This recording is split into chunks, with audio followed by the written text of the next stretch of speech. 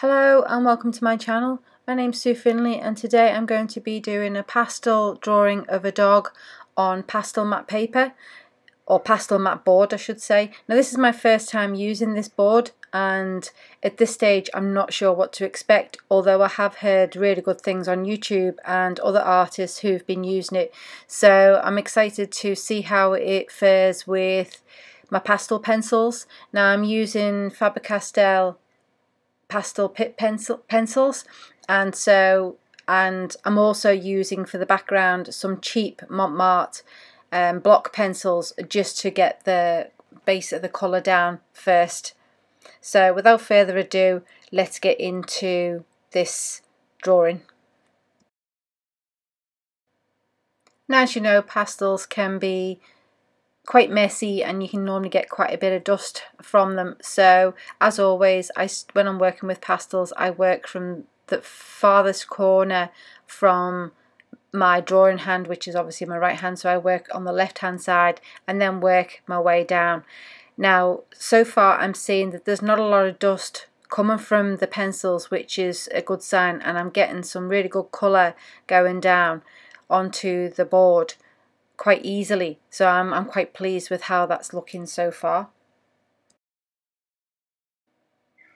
So first of all, my first impressions are pretty good. I'm liking how the colour's going down, as I've just mentioned, but I also like how easy it is to blend and smudge with my finger, so I'm able to move and smooth out the colour and get it into the grain without it showing too much grain with my finger. And I'm also finding that layering lighter colours on top is pretty good also, and I'm not having to use a lot of pressure to build the initial colours on top. So we'll see how we get on with adding extra layers, but so far so good. So I'm just going to speed this up so you can start seeing some of the layering processes that I do on this ear.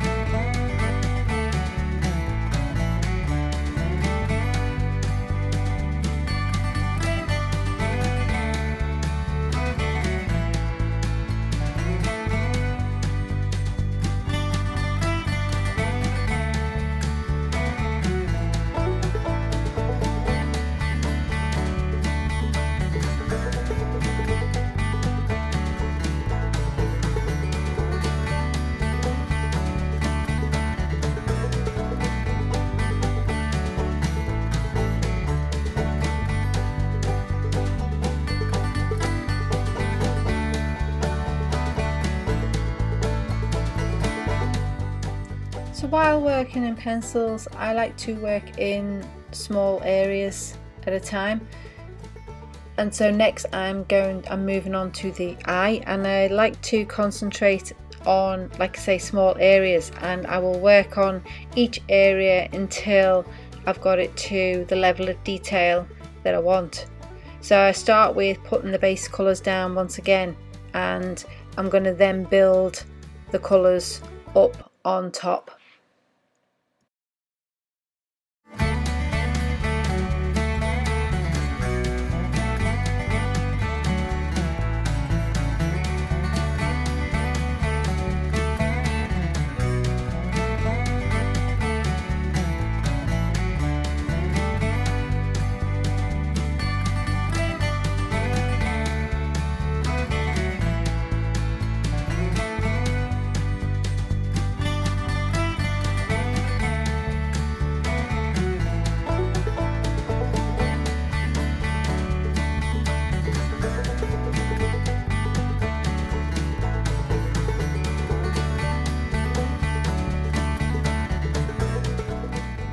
So once the base colours are down, I then like to start adding highlights to the eyes and some shadows and dark areas as well to make the eye pop. Now when working on eyes, I look at the shapes in the eye and I try not to look at it as an eye, because I think that if you start looking at it as an eye, you then start thinking that things should be in different places than they actually are. So if you just look at the shapes, you can see that there's a nice curve like a slug at the bottom with the lighter brown areas, and I just start building the colours on top. So while when you're drawing it, it may feel that it's not quite looking right, it's not until you step away and look back at that area then you can see that the eye is working. But you can also see if it needs darker areas and things. So this is important to work on your values in the eye, because this really makes the eye pop. So where you have really dark areas, make sure that you've got it nice and dark, and where it's light, it's nice and light. And then don't forget obviously the highlights in the eye itself.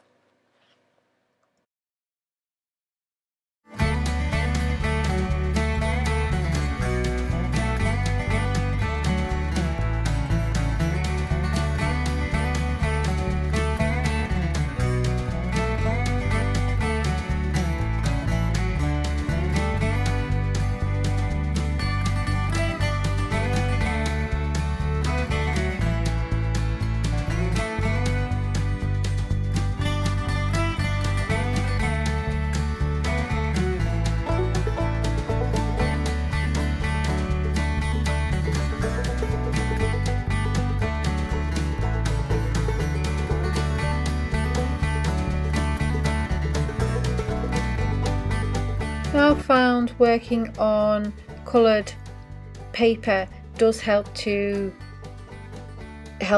with your tones and values. So you can put the white down, you can start seeing it come together, but then you put dark areas down as well, and then you start seeing the contrast, which then it's the contrast that helps things to stand out. So the likes of the eye, it helps it to pop.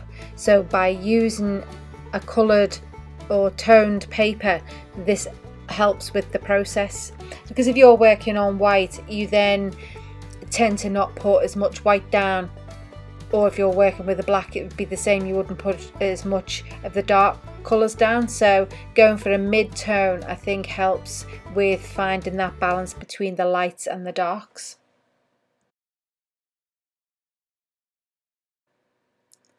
So working on the nose, I like to get as much detail in on the nose as possible, because I find that the nose is just as important as the eyes, because this is where you see quite a lot of different colours in the nose, particularly in dogs, where you'll get pigment changes in the nose and you got different colours happening there with the different lights and things. So I think it's just as important to make sure that you get the details correct on the nose. So I've started out by just sketching in the basic shape of the nose, and then I'm going to start placing in the different tonal values to get the darks and the lights, and then I'll work on building the colour into the nose.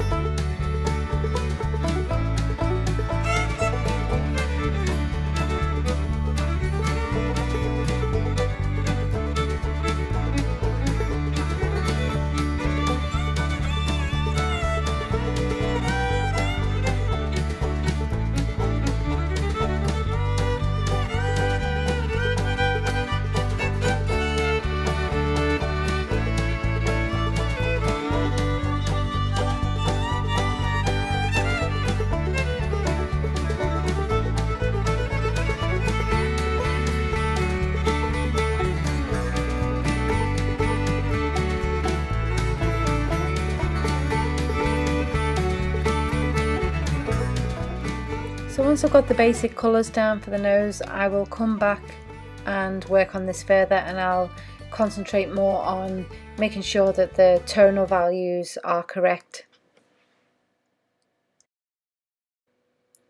So now I'm blocking in more of the larger areas, so I'm going to mark out the area of the fur that's white. Now I've found that quite a lot of people struggle with drawing white fur. They will put white down, but then it can look quite flat and washed out because they're then not looking at the different colours that's in the white, and they're not looking at the shadows and highlights and things. So for this, I'm actually going to start off with the base colour of the white, and then I'm going to work on top and add the different tonal values and the fur and the detail afterwards. So just to block in initially that colour, so then I know which area that I'm working on next. So for the background, I'm just using a cheap soft pastel stick, just so that I can get the bulk of the colour down, because I don't want to use my pastel pencils to just put a base colour down. So these are just cheap sticks to block in that colour, and then I'll come back in with my pencils and then start working on the details. Now I don't use expensive sticks for the background because I'm going to layer the colours on top.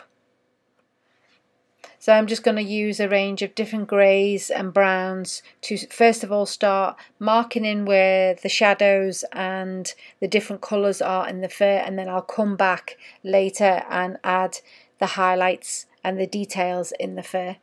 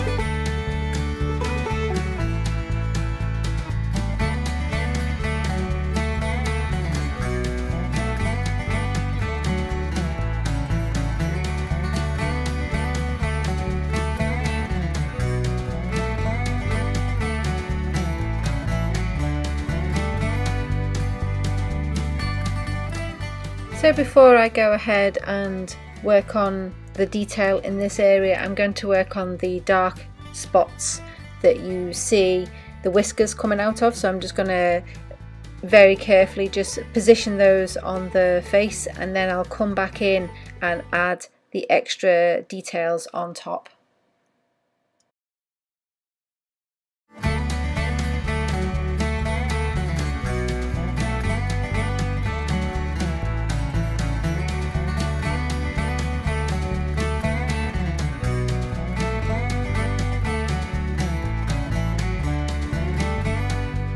So for the details in this area, I'm using 3 or 4 different neutral coloured pencils. So I'm using lights and dark greys and a touch of black and white, because there's no colour in this area on this particular reference photo, but sometimes it can add there could be a little bit of blue in there or a little bit of purple or red. So look at your reference photo and double check to see the colours. Sometimes it helps if you mask off the areas around the face so that you can look at the area close up in detail to then see what colours are in there. I'm also making sure that when I'm pulling the shapes of the fur, that I'm following the direction that the fur grows, and I'm just layering those on top. Now you don't have to do absolutely every individual hair, it's just giving the impression that there's multiple hairs there. And so we're just going to work over the top and just build those up so that you get the feeling of the movement of the fur and the colour, and makes it feel real. Now even though my reference photo was not a very good photograph, I was able to still put that level of detail in because I've done so many pet portraits in the past. I know how the fur moves on the animal, so it just makes it a little bit easier for me to then pull in that detail.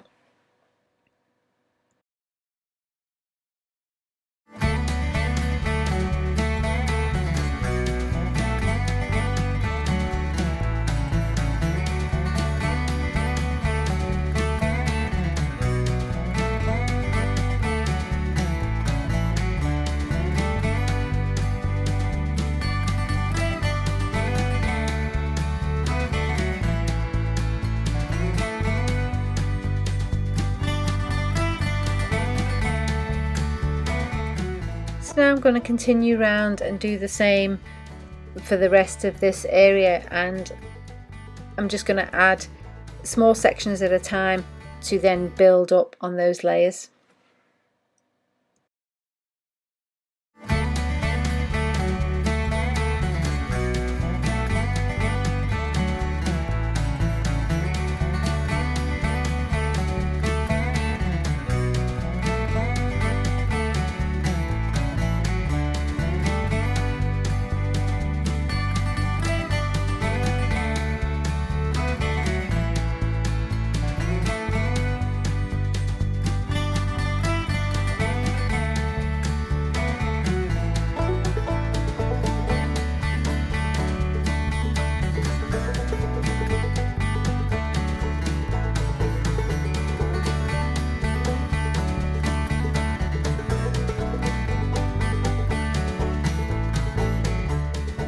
So before I go into too much detail around the fur of this eye, I'm actually going to draw this eye in, and again I'm going to look at the values and make sure that I've got good tonal depth with it so that we've got good contrast and it makes the eye stand out and pop. And then it's going to help then when I go back and do the detail in the fur around the eye.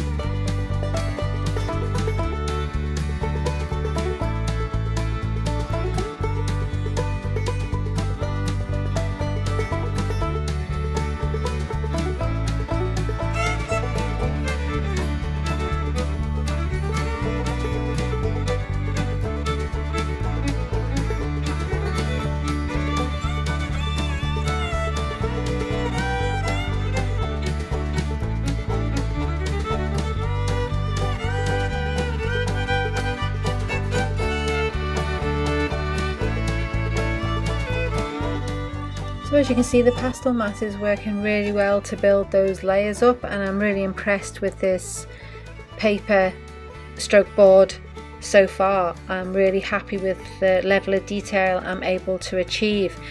I've been put off using pastels in the past because I've struggled with building the layers and getting the results that I'm after, and so I think with the Pastelmat paper it definitely takes the drawing to the next level, so I'm really impressed with it so far.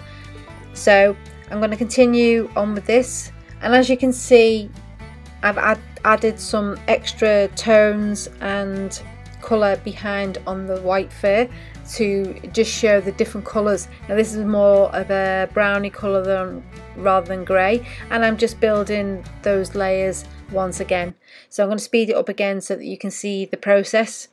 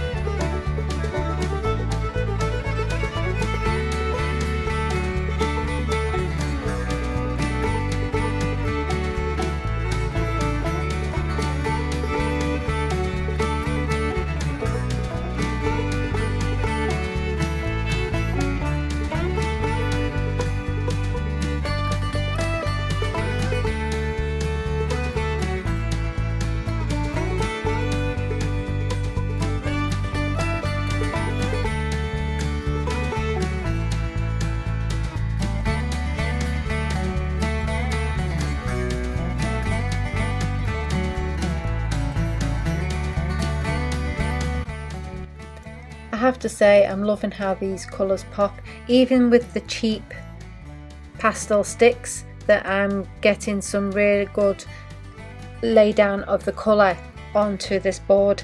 So these, like I say, these sticks are only cheap and they are, the colours going down very, very well, and I'm not getting a lot of dust. This is a bonus, because you know yourself, if you are drawing on regular pastel paper, you get a lot of dust and it can be quite messy, and I'm finding that the pigment is staying on the board quite well, and it's blending super well as well. So it's for me, it's definitely a thumbs up. So I'll continue on with the sped up video so you can see the process. So if you've got any questions about this, or you would like to see more videos like this, then please leave a comment below. I would love to hear your feedback. This is the first time that I've really gone into so much detail on my drawings, so I would love your feedback on that.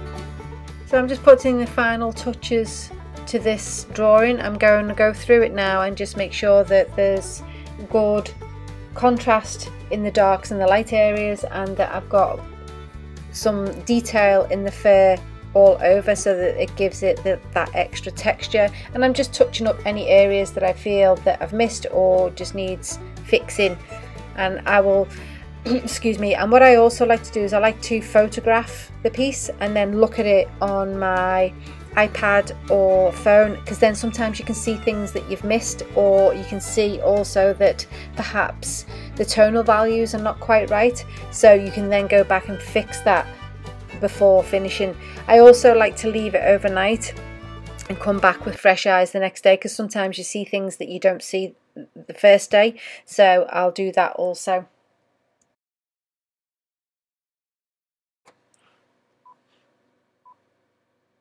So if you like this video and would like to see more videos from me, then please give it a thumbs up and subscribe to my channel. It would really help me grow the channel. Also, if you have any comments or you would like to see anything else, then please feel free to leave a comment below also. So until next time, bye for now.